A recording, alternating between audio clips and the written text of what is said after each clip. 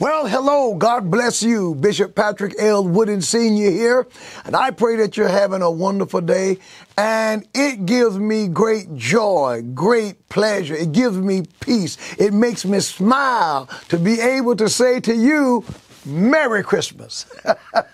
And to say, I hope that you are enjoying and taking full advantage of this Christmas season. Yes, this Christmas season, as we take out time to honor, acknowledge, and recognize the most powerful thing that took place, one of the most powerful things that has ever taken place in human history, when God himself was placed in the womb of a virgin named Mary and was born here on this earth and lived a sinless life and died a vicarious death for you and for me. And he didn't stay dead, but God the Father raised him from the dead on the third day, and he ascended back to heaven some 40 days later.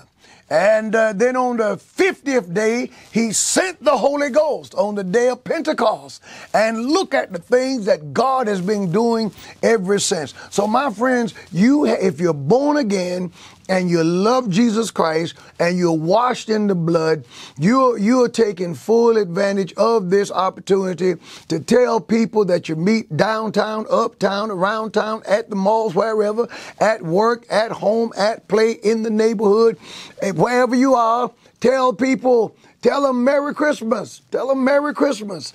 Praise the Lord. My wife and I just celebrated our 41st wedding anniversary, and we went out of town, and where we were, people would say things to us. Sometimes they'd say season's greetings or happy holidays or enjoy your holidays. We'd look back at them and say Merry Christmas. And you know what? They were so relieved that someone would actually say Merry Christmas that they were so glad to respond in kind. And I said to one man, I'm a Merry Christmas kind of guy. Praise the Lord, and I'm excited about it.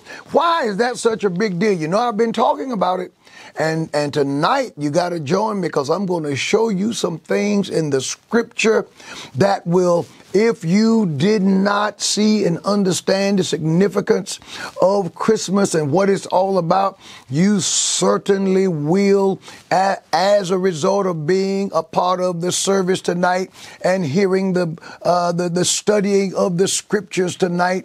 Oh, I tell you, God has given me something that I want to share with you, because my friends, I want you to know that listen, let me rephrase this. There's spiritual warfare going on.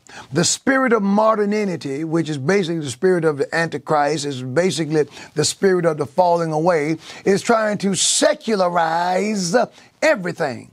The corporations and powerful people with money, power, and influence are doing all that they can to just push Jesus out of the public square, to get rid of religion, to make America and the world a secular world, which in doing that, you just open the door for the devil to run roughshod with absolutely no resistance whatsoever.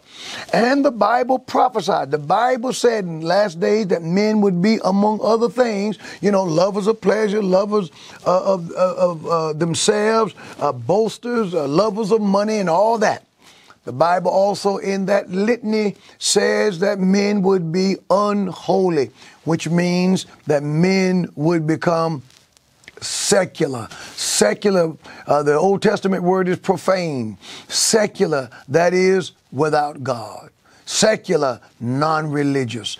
And a happy holidays is a non-religious slogan. I'm moved, and I didn't even know this. I didn't know this when I first started talking about it. But I'm moved by the number of churches that are posting online and other places, all of these services and gatherings that they're having, and they're calling them holiday services. Well, holiday, if you know the etymology of that word, it was actually, the word was holy day. Holy day. That is a holy day, a consecrated day, a day set aside for a religious observance. Yes, a holiday is rooted in a word that meant holy day.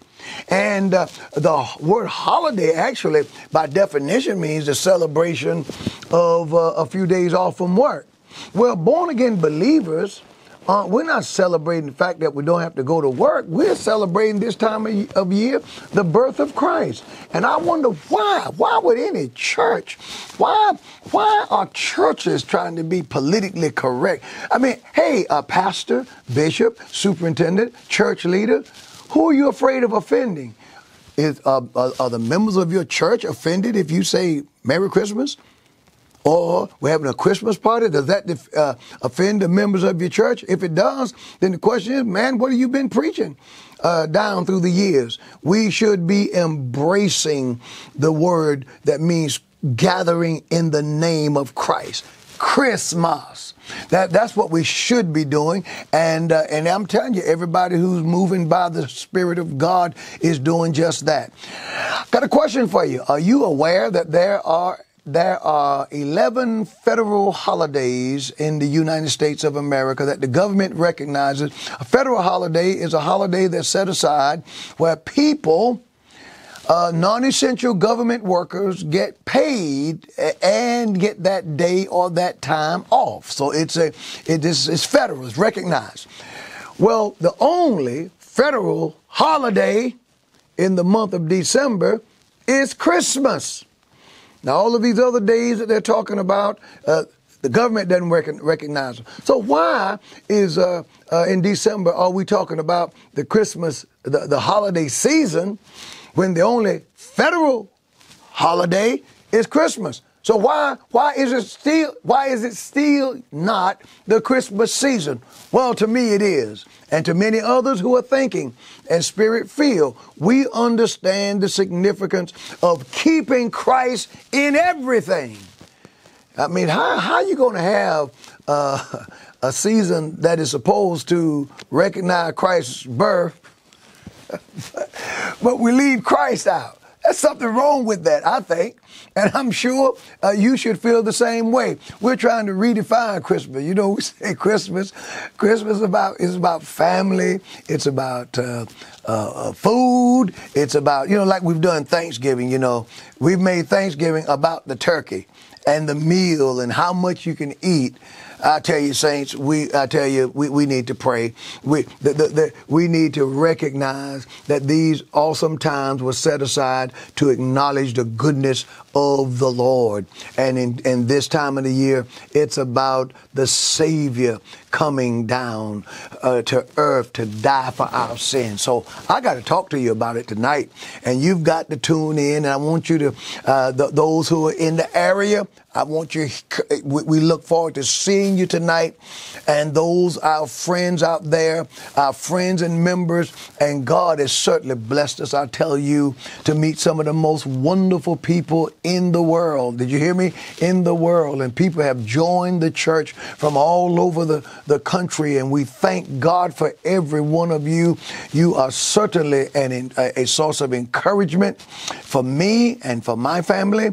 And we're going to walk in the scriptures tonight, and the word of God is going to bless you, and you are going to even the more tell people Merry Christmas and be excited about it, because when you understand what Jesus did and what God did and the great kenosis that Jesus Christ took, that he made. The word kenosis is a Greek word which means to step down or to stand down, to leave his home in glory and to wrap himself up in the likeness of a man and to come and live the human existence without sin and then to die for us. I tell you, it makes me love Jesus that much more. So tonight I want you to join me. The word of God is going to bless you real good. Yes, there's a whole lot of things going on in this world. We're praying for those families that have been affected by those tornadoes.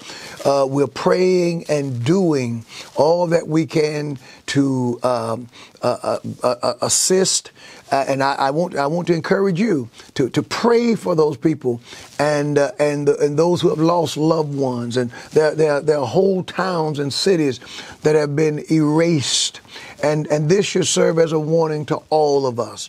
That, first of all, it should tell all of us whose houses are yet standing that God is good to us.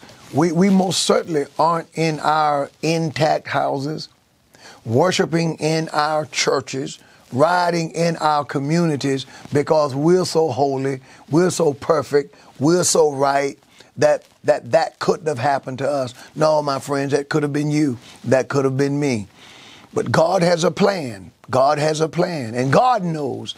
And so we have to trust the Lord. And I thank the Lord for his goodness, his kindness, and his tender mercy. And one of the ways that we want to express that thanks to the Lord is to do what we can to help others.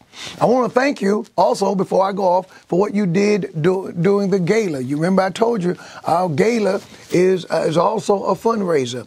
You blessed us to have in excess of $40,000 to send out to help people who are less fortunate, and we did it. And I want you to know that of the money that was raised, 100% of it went to the cause. There was no overhead costs, no administrative costs. We got to take this out and pull that out. No, it came in and it went out, and people are blessed.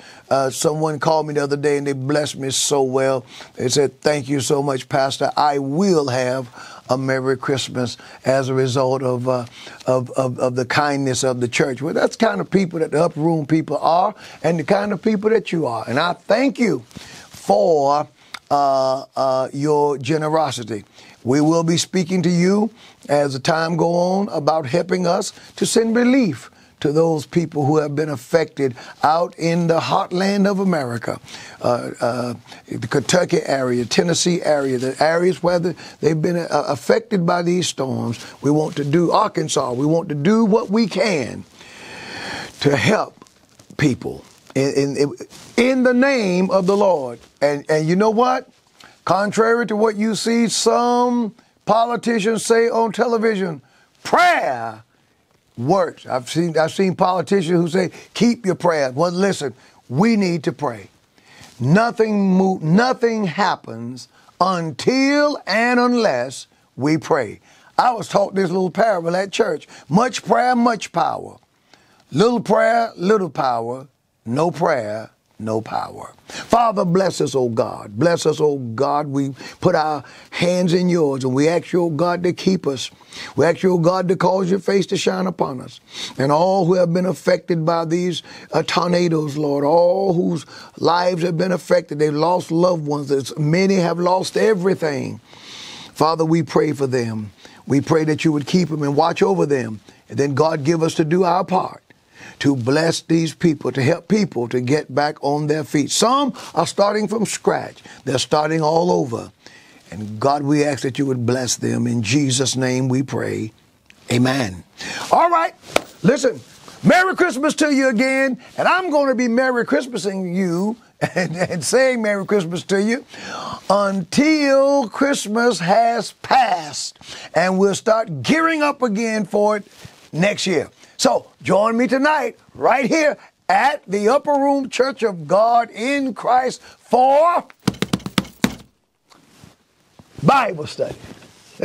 You guessed it. We are going to study the Word of the Lord together. God bless.